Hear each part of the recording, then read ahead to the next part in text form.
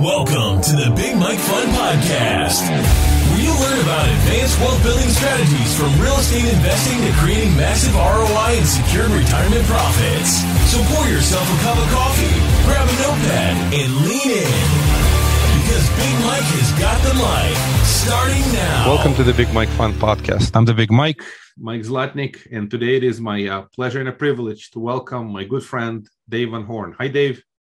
How you doing, Mike? Good to see you. Good to see you too. Great to have you. Dave is the president, I guess, and a co-founder of PPR. It's a massive note trading shop, as well as he does many other things. He hails from Philadelphia area. Dave, just tell us a little bit about you first, your family first, and then we'll talk about some of the great investing things. Yeah, like you said, I'm president and CEO of PPR Note Company, and we manage several mortgage and real estate investment funds. And family-wise, I've been married, a long time, close to 40 years. It's actually scary. Congratulations. And we dated 6 years, so yeah, it's like the only woman I've ever known. But I have 2 sons, and I have 4 grandchildren. And my one son lives local to me outside Philadelphia, and my other son is in New York, in Brooklyn. You're blessed with a wonderful family. Yeah, no, I am blessed. Everybody's good, healthy, and I'm one of 6 kids, and I was raised by a single mom. So that's wonderful. Thank you for sharing that. Yeah. So let's talk a little bit about notes business today. So we are recording this in late January. How things are looking on the note front. First question, this is in relation to what's happening with Federal Reserve and the interest rates. Oh boy. Not that I'm an economist. We actually have an economist on staff though. He's our CIO, who's actually a market watch forecaster, a guy named Spencer Staples. So I don't pretend to be him. He's very knowledgeable. But yes, this past year, we bought more non-performing loans than we ever have since we've been in business. We're actually doing a securitization this week. It's closing. It's finishing today, actually. And that was it looks like it was for 230 million total. 198 million was A1 bonds, and the rate was like 3.1 on that, on the A1. So for us, that's a big deal because for the last about 18 months, we've been aggregating assets up to get to the size to be able to go to securitization. And for people in your audience that may not be familiar with that, it's kind of like similar to refinancing the pool of mortgages once we aggregated them all together. And it is a good way for us to lower our cost of capital and to reduce risk when we do the securitization.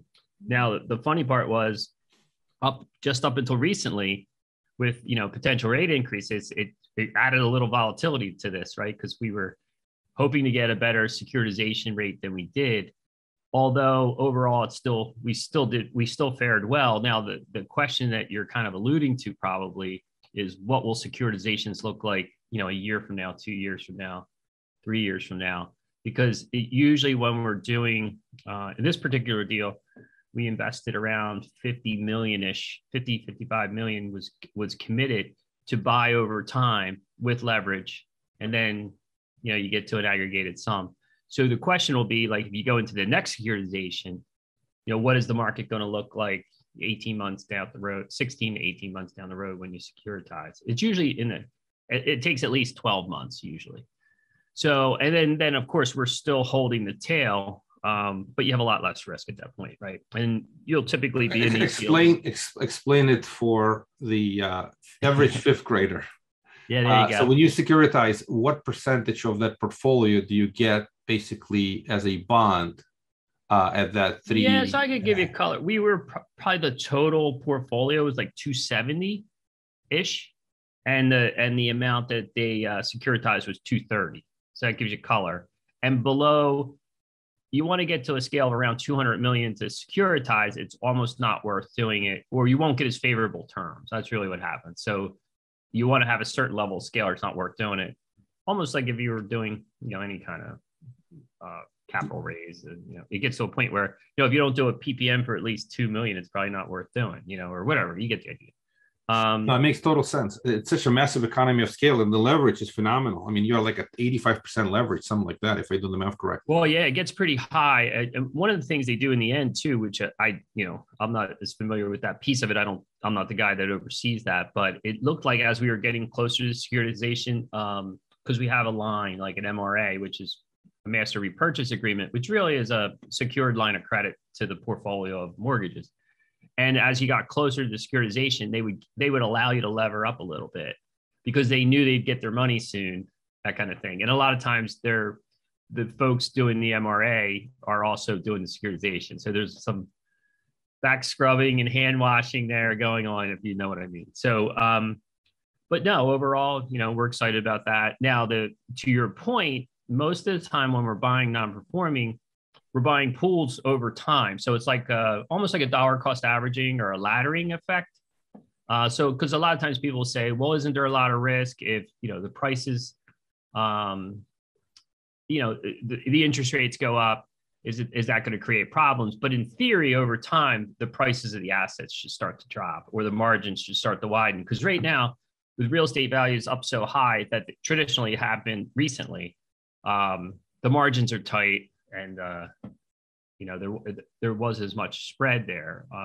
So a lot of the spread was created in the financing lately. Yeah, understood. So on that portfolio, is the entire portfolio non-performing, or some of it is already performing? No, there's stuff that's performing. In fact, a lot of it is reperforming. So what happens is you're working through those assets. In fact, some of the assets actually got sold off that we had purchased. We just did a sale. I think it was. Are they all first, or are they some mix of seconds? These are almost all first. These are all firsts. So what LTV or it would vary because of the, I'm probably the worst person to ask this because I don't do the acquisitions. My partner John does, but it does vary. But probably a little higher than in recent years because the real estate values are up. But one of the things that I express to people is that sometimes it's not always about what you paid for LTV. It's what happened on the exit. So I'll give you an example because I do a lot of REO. I oversee the REO and I approve a lot of the sales. And what you notice is that probably half to 2/3 of the assets come back to us because we bid them up at sale. A lot of times we're bidding at a full payoff and we want them to come back because we can sell it for more if it comes back. Because the market is supporting what's been happening. So right now the market's so crazy. And here's what it is. It's funny how the market is they're actually bidding it up to where it doesn't even make sense, right? They're overbidding on it. And they're hoping that the market will continue to go up. And you know how the market gets in a frenzy like that. So we're actually benefiting from that quite a bit. We actually hope, this is going to sound funny, we hope properties don't sell at the foreclosure auction. You want to take them back, bring it so much better execution post sale. We don't even have to clean it up. We can sell them as is. It's funny. We even have in some geographies, we'll sell the asset at the after repaired value without doing the work. From what we originally estimated back, 18 months ago, 16 months because the market moved it up. Because the market moves so goofy and people are overpaying and they're anticipating it'll keep going up. So you as is became future value. As is became ARV with no work in some cases. So it's just bizarre to us. We've never had it better. Some of them are really crazy. In fact, our servicers sometimes will recommend a price. We just had one yesterday.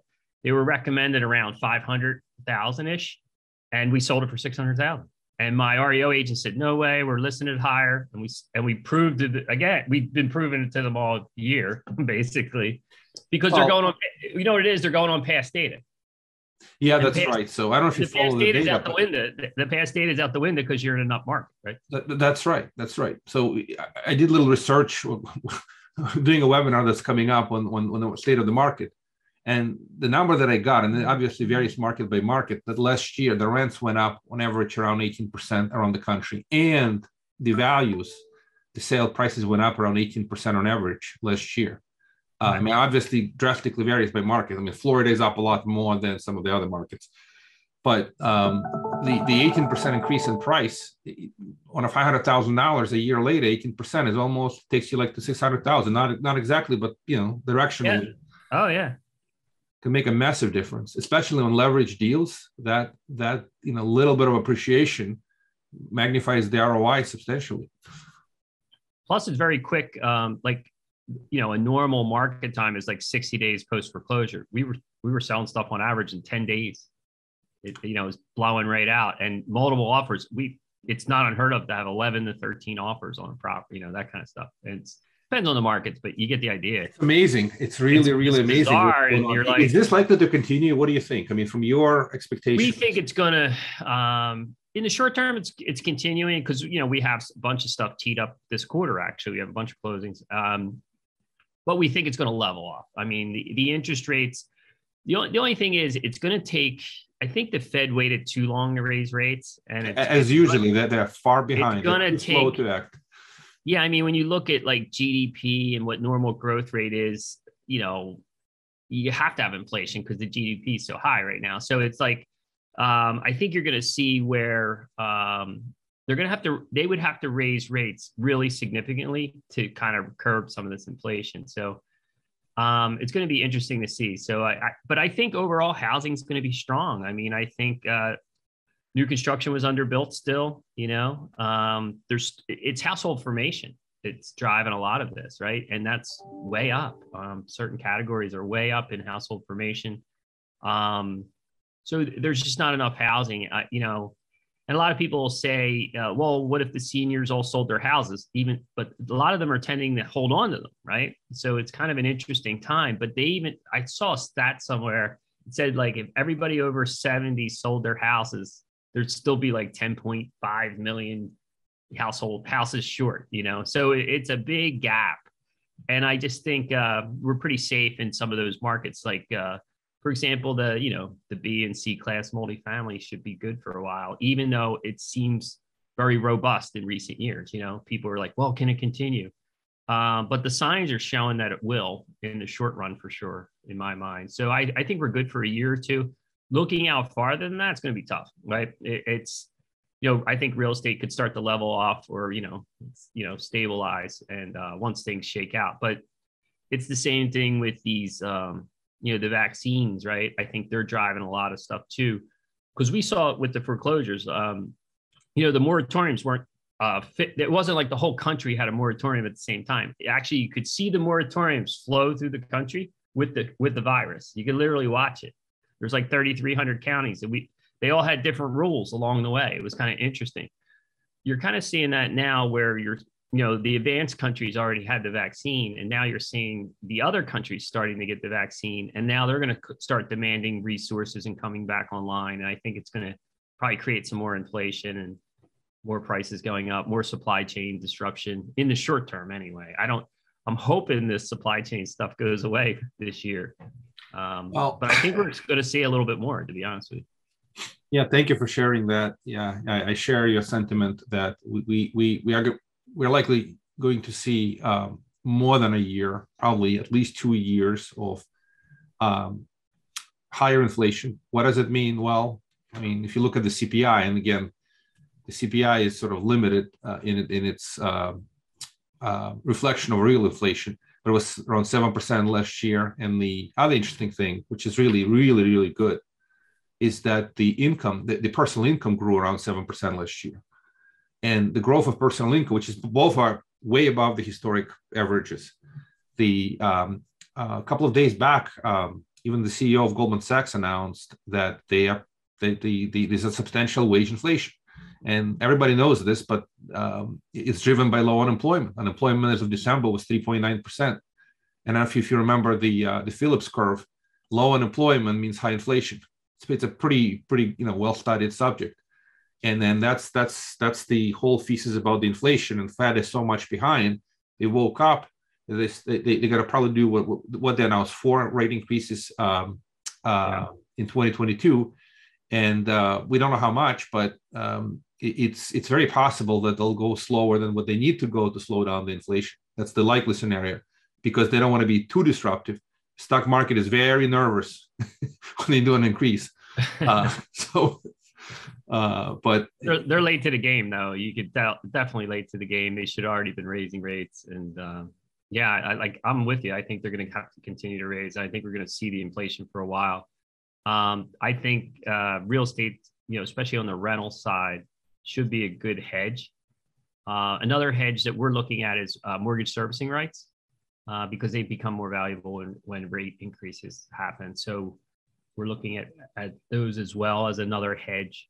And then we're looking at shifting into some of the other verticals that we do, commercial notes, where they're very short term. There's less impact, far out down the road type of thing. So it's much more predictable for us. Are you sticking mostly with just that business, or are you doing some multifamily? I think we chatted previously. Yeah, we're doing some multifamily investments. Yeah, I mean, right now about 5% of our business is multi, but we're intending to expand that over the next year or two into some of the commercial stuff, and as well as the originations of the commercial mortgages. A lot of it's fix and flip and construction loans, things like that. But it's a different risk. It's shorter time periods.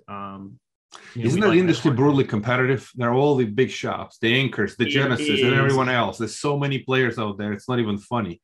It's like, and it's funny. It's funny you announced that you want to go into the business too. I guess that's attractive enough. If you originate and flip, you basically have velocity of money.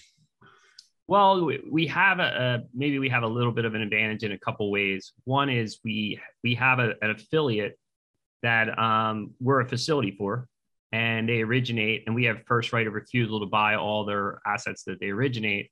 We also have a line of credit, so we can sell them off on the secondary market. We can lump them into a securitization if there's one happening, or we can cash flow off them and put them on our line and reduce our cash drag. So a lot of times we're using them for other reasons, to regulate capital, for example. So when we marry our private equity with our institutional capital, we can do okay doing some of the short-term business loans and fix and flip loans, and it's more of a point-based business at that point, but we do okay with that. We can make a nice little business out of that.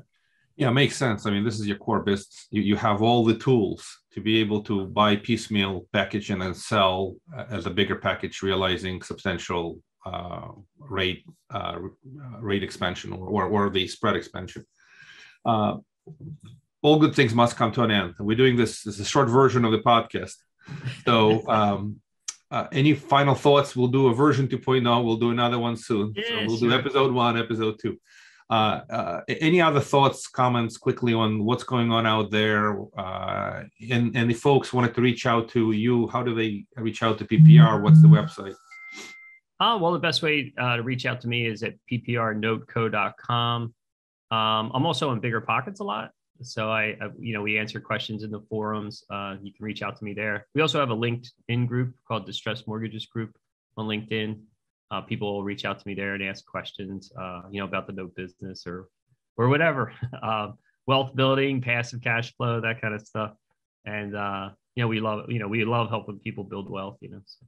And you are awesome. By the way, your conference is much loved. It's just with this whole COVID fiasco, they need to come back.